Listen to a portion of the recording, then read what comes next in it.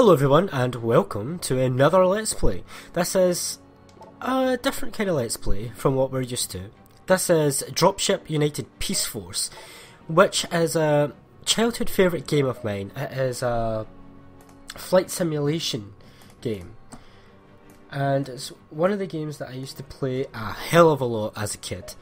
So let's just put in our name, Rudy. I am a massive fan of flight simulation games. I love them to bits. Things like Ace Combat, Hawks, Dropship.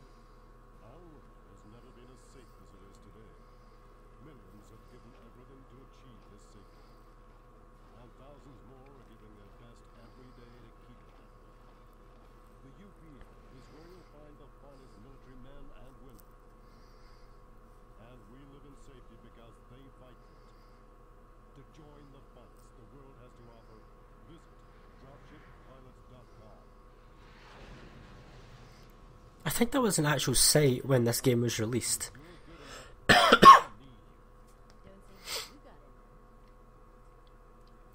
So this is a flight simulation game. I do not need to do the training missions, so I'm going to skip them. Because I've played this game a crap, and it's actually very difficult. It is a very difficult game to actually complete. So we've got unlock personnel, manual, blah blah blah. That's all of our credits there. Let's look at our Captain Ethan Holbrook, a West Point officer with Maple Cross and Dagger decorations for the invasion of Cuba. Holbrook has been a UPF squadron leader for 6 years. He oversaw the disastrous Operation Blue Scythe in Australia in 2041 when 3 dropships collided. 6 to 8 UPF operatives lost their lives in the incident, and to this day this remains the worst peacetime incident in UPF history. No blame was apportioned to Holbrook. He has no recorded demands against him on file, but he is widely known to suffer from a quick, volatile temper and to push his forces harder than others, more cautious squadron leaders. Flight Officer Eva Kandaniski. Eva Kandaniski joined the UPF in 2042. She was more of a competent pilot, flying from the age of 13. She placed highly in the European Fighter Sword competition in 2043 against 200 other pilots, but her love of and knowledge about the 5th generation air vehicles and weapons instead led her to become a co-pilot and navigation/weapons officer. This role has suited her well, and not only is Kandaniski an operating flyer, but she has taken part in research and development projects for the UPF to improve and design the weaponry systems. Doubts, however, appear on Kandaniski's file about her discipline and ability to follow orders without question. Her intellect, powerful as it is, sometimes clashes with her role as a frontline UPF operative. Sergeant Wolfgang Kreuzler. The Special Forces element of the UPF is shrouded in secrecy. Wolfgang Kreuzler is one of the most senior and experienced field troops in the unit, but detailed information about him, his operational history, and even his decorations are kept highly classified. Kreuzler, from southern Germany, has served in several theatres of combat and is known within the world of special forces as one of the best ground troops there is. Like many of his type, Kreuzler is not interested in promotion or his career progression in the UPF, but instead prides himself on being an efficient, sharp tool with which the UPF can carry out surgical strikes and operations. Commander Chi Jan Lo. A veteran of the Chinese War of Freedom, Chi Chan Lao has vast experience in both fixed-wing and rotary-wing aircraft. He has led various combat squadrons, but most notably guided the 109th Tactical Retaliation Wing to victory in the Beijing Air War, a testament to his superb flying ability, lightning-fast reactions and, most importantly, his tactical awareness. He successfully overcame post-traumatic stress disorder after the Chinese conflict, but UPF regulations state that PTSD remains permanently on his file. And General Maxley Fraser III. Born during the nuclear standoffs of the early 21st century, Maxley Fraser rose through the ranks of the Canadian Army before heading up the United Nations protective forces across the world. After his success with Uniprofor, can't read that correctly, he was the first choice of the newly formed UPF as Commander-in-Chief.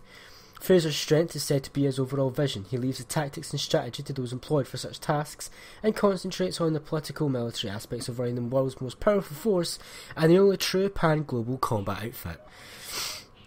So enough about that, let's quickly go into our options. I am happy to go with the... Yes, I am happy to go with the... Oops, No, maybe not, because that did not go. My recording screen did not like that, so I'll leave it at 50. Let's turn the music down. Raise that and raise that.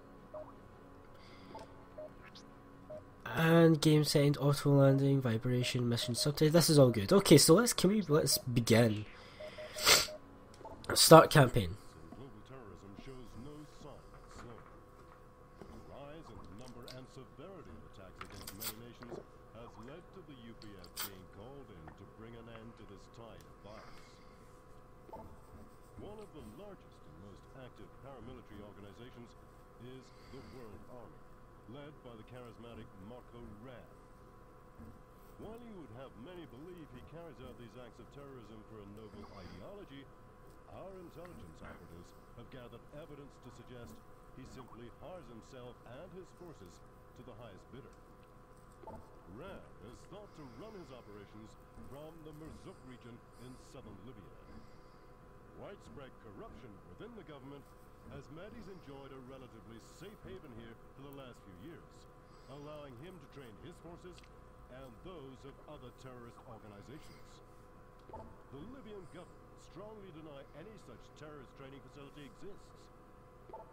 However, many of the world's leading nations insist that action must be taken.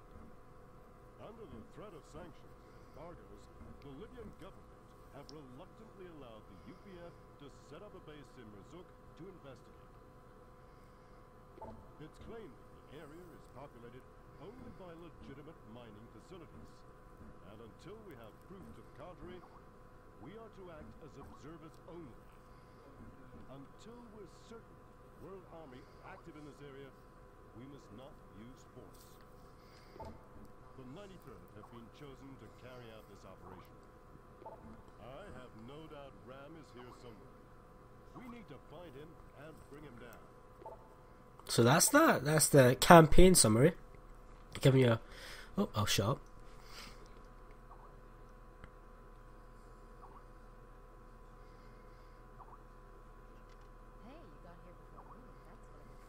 Okay, people, settle it down.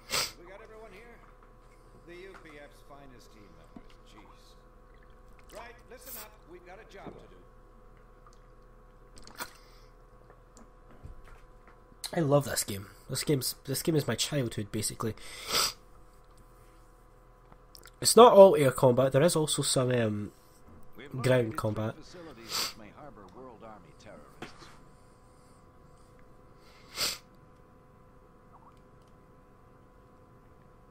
We're going to drop 2 recon teams at separate points. They'll examine the 2 smaller facilities and will converge at the 3rd larger one where the satellites picked up the most activity.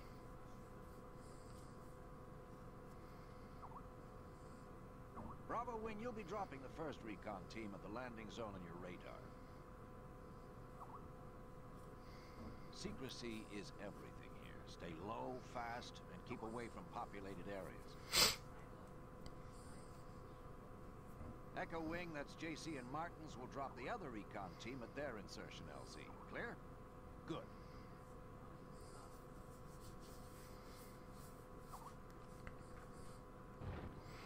Okay, here we go. The 2 AAVs of Recon 1. The LZ will be programmed into your radar display. Stay low, fast, and safe. Now this is a very difficult game. There isn't really any difficulty setting to the game, so I couldn't make it easier even if I wanted to, but it is very difficult, but very challenging. But that is what is so great about it, is that it's so challenging. Doing our bid for the UPF. This should be a piece of cake. You could tell it's a bit of an outdated game. Okay, let's... Going around here. Let's see what this crate can do. So you have 2 modes. You have flight and you have hover mode. You can only really access flight mode once you get above a certain speed, but you can drop into hover mode at any time, and that will automatically decrease your speed very quickly. So right now we have an obligatory canyon air segment where we have to fly through the canyon. This used to be impossible for me, and I really hope I do not die, because it has been some time since I played this game. I last played it when I actually went to finish it without using cheat codes. Okay, there's just follow the blue. This is Echo 1. Number 2 engine is overheating. We're shutting it down. Aborting the drop and returning to base. Nothing too bad for this. And then autopilot can take care of the rest. That's just our first landing. Echo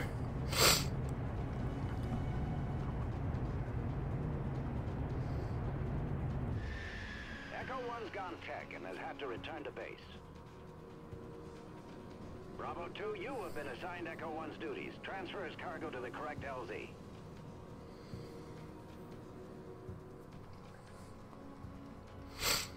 We're out and clear. It was quite a ride, Bravo 2. See you later. So, there we go. Okay, Ace, we're done. Cargo 1 deployed. Base for Echo 1's cargo. Let's get back to it. Now, we don't have any weapons at the point, because this is simply a recon mission at this point in time. No surprise about JC's engine failure. These old boats are worn out. 20 hours in the hangar for each hour in the sky, I heard. I do love this game. I, for one, can't wait to get my hands on a Mark II. This game does have difficult, challenging flight controls as well, but it's ultimately an amazing game. An amazing flight combat simulation game as well. Let's slow ourselves down and get ready to land.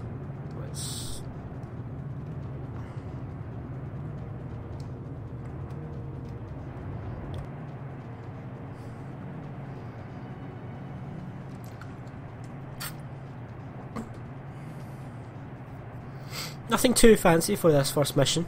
The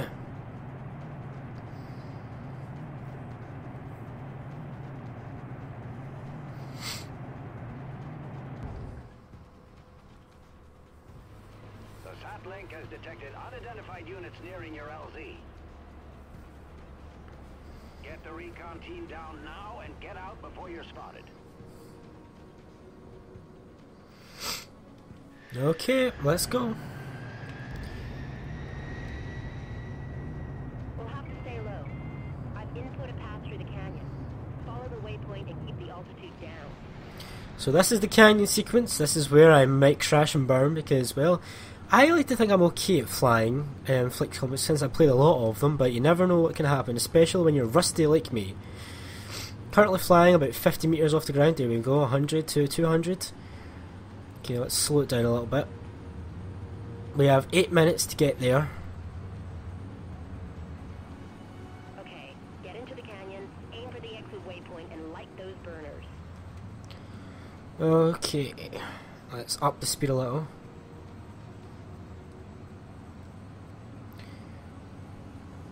Don't want to crash. 8 minutes should be more than enough time to get where we need to go.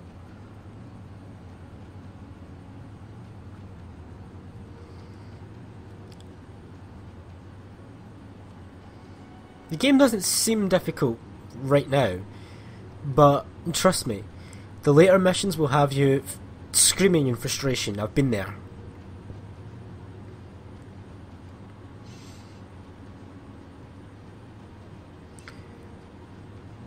Making good use of my yawning rather than actual turning, because turning will basically be bad in the canyon. So just making use of my wings to adjust my turn rather than actually turning the craft. Okay, we're nearing the LZ. It's just round this bend.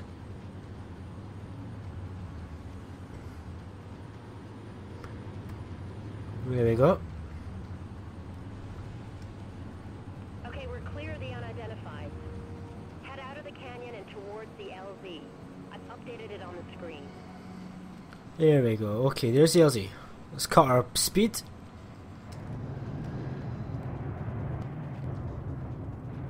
And there we go.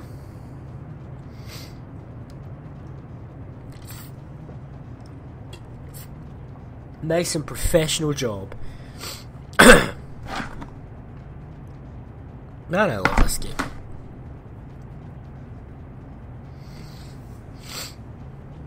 But there is ground combat as well. You do fight in vehicles as well at points in the game, which is also quite fun.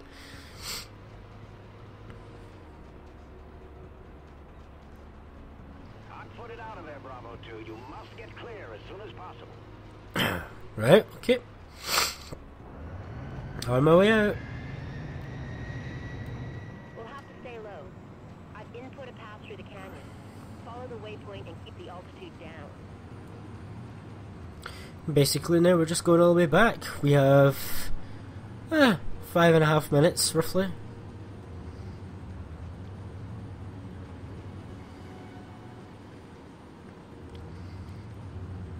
Not much to say about this first mission. This first mission is basically just an attempt to get you familiar with the basic controls of flying, yawning, and landing and taking off.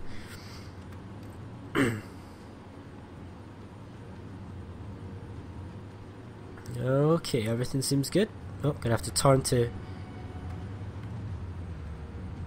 and turn again. There we go.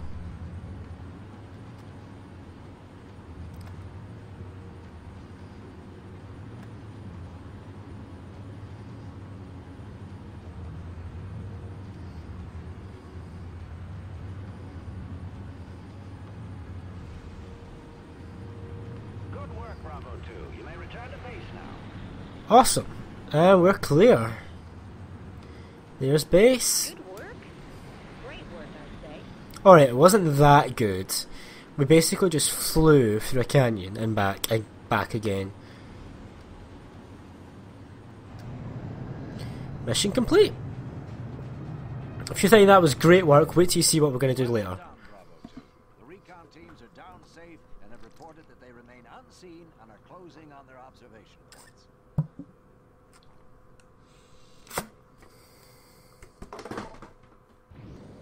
Bravo 2, you'll be dropping Oh, the no, I 2K didn't mean to do that. Recon 1. That was a... That's you can watch yourself if you want. I didn't mean to do that quite. Okay. And we got 4 stars on our time taken. I'm happy with that. Let's continue. Yeah,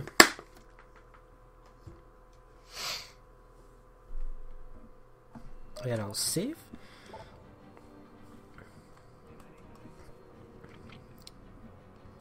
So things do get trickier. Way trickier. That first mission was basically really easy. But I'm going to save the next mission for next time. So I'll see you guys in the next episode. Thanks for watching. I'm Resident 5. Join me next time.